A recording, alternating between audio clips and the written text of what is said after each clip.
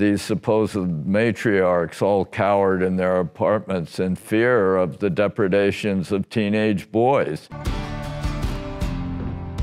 Societies that were described by Daniel Patrick Moynihan and other sociologists as matriarchal because the women ruled the family. There were the men, there were female-headed families.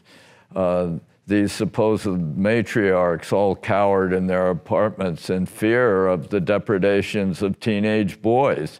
It was really violent teenage boys who dominated those cultures in the inner city. Right. And creating a ostensible matriarchy of financed by the welfare state. I said the fathers of the black family were cuckolded by the welfare state. Yes. Didn't make men into non-entities. They made men into criminals, into gangsters. Gangsters. So, so that's what.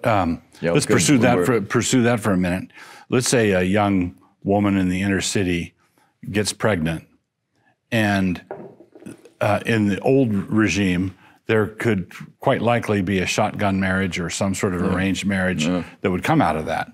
But let's say the father of the child is 19 years old and has a job sweeping out a warehouse. If the federal government swoops in and says, we will provide you with payments, provided you don't marry this guy.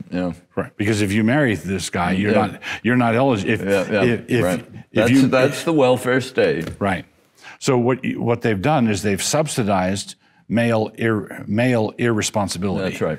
And they've liberated men. They purport to be liberating women, but in fact, they liberate men to exploit women. Right.